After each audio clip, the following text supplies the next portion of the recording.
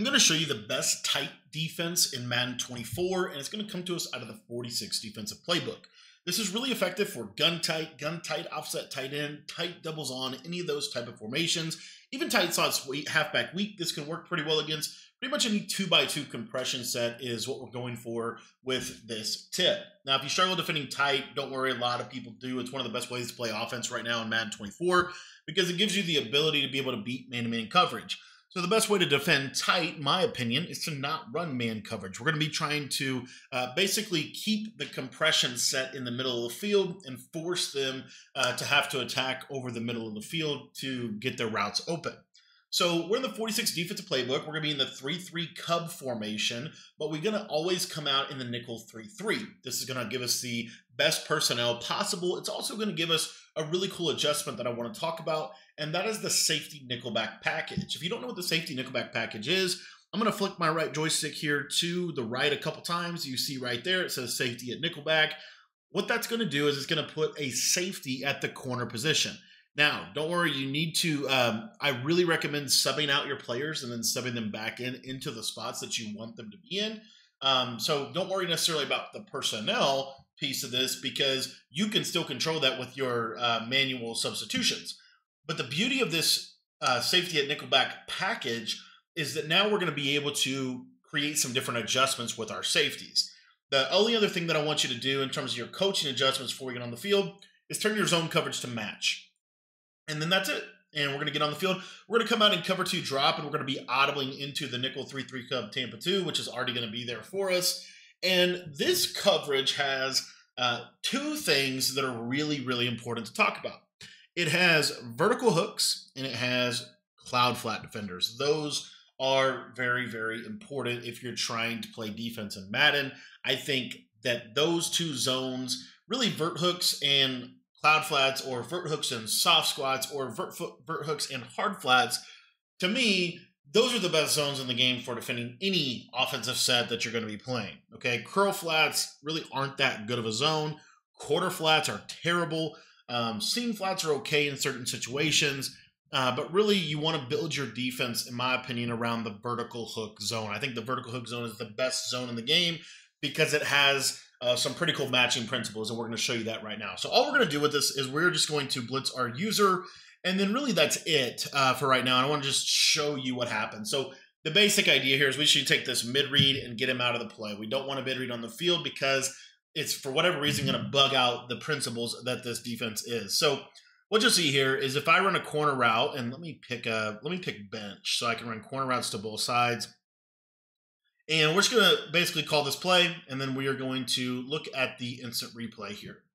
So what you're going to see with these vertical hooks that they do, which is really interesting against compression sets, is that if they run a corner route, what you're going to see is they're going to match the corners. As you'll see here on the right, we match the corner, and on the left, even more so accurately, you're going to see a really nice match on that right there, which is going to basically take that away. Now, the same thing is going to be true over here on the right.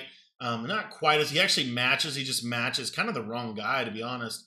But you see we're still able to play some defense. Now, the really important part of all of this, though, is also understanding that Madden is based off of a grid system in terms of the way that they play their defense, especially the deep blue zones. They are kind of based on a grid system. So what we can do with this is we can build around the fact that this vertical hook will match that corner route from that number 2 receiver. Now, let's say I run a corner route on the outside. I don't know if I have I don't think I do have the capability to do that with this specific formation. But in general, let's say I run a play like PA seams. You're going to see this vertical hook will match that corner route to the sideline, and Jordan Love's going to throw the ball into outer space because that's how Madden plays, especially in practice mode. So, anyways. But the other thing that I want to talk about is the fact that Madden is based off of a grid system. So, for example, if I run a streak corner, and we're going to actually shade those vertical hooks down so that they won't match. But if I run a streak in a corner route to the left, what you're going to notice here is that deep half is not going to play it. Now, the cloud flat can play it, but the deep half's not going to play it. And especially if I audible into, like, let's say I create basically a cover 3 coverage over here. And again, we'll just, hard flat or get this guy out of the play. what you'll see is a cover three, you're going to get this action here, and that outside third will never guard this corner route. Outside quarters really don't guard it either, which is what makes tight so hard to defend. However, let's say that we try to do that same exact concept, but this time we're going to do it over here to the right side. So same exact concept, and what you're going to notice is if I go to a corner route to the wide side of the field, this outside third defender is going to play it every single time. As you can see right there, he'll play it perfectly. He'll take the route away. They won't be able to throw that.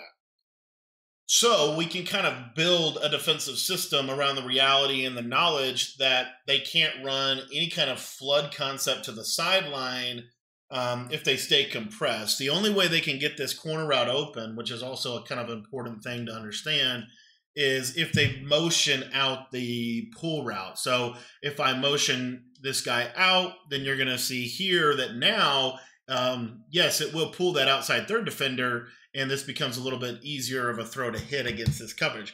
Obviously, that's a dead giveaway that they're going to do that.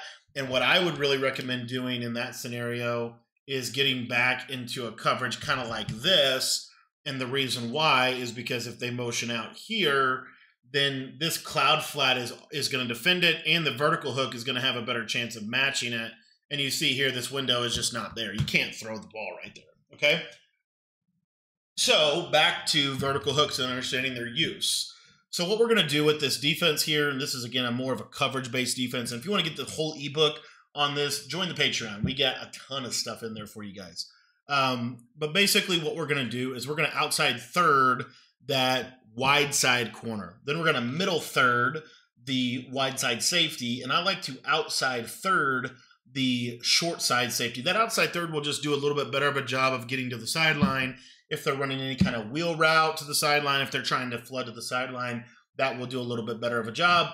And then lastly, I like to crash my D-line out, and then I'm going to put both of my linebackers on hard flats. Now, the linebackers have the most variation in this coverage, however you want to play them. You do want to go ahead and blitz your user. It will improve your sheds, and it will ensure that that vertical hook will match any kind of deep corner route to the left side. So in a situation where, you know, maybe they run a concept like this, then that vert hook is going to match that. So what this does from a user perspective is it really simplifies what we have to do defensively.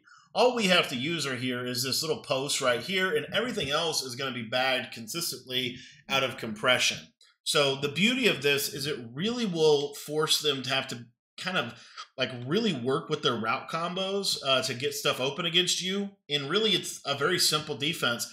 Now, the other beauty of the 3-3 Cub formation, this is why I think 3-3 Cub is also, it's just such a good defense this year, is when you put deep in zone KO on these safeties, they react so much better in zone. Like, they are so much better in zone coverage.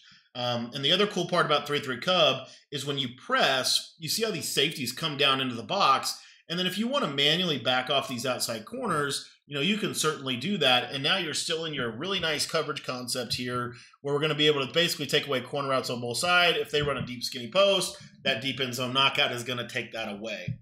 Now, the other cool part about that is, let's say that they're trying to maybe run a little bit of a coverage beater. So a very popular cover 3 beater would basically just be this right here.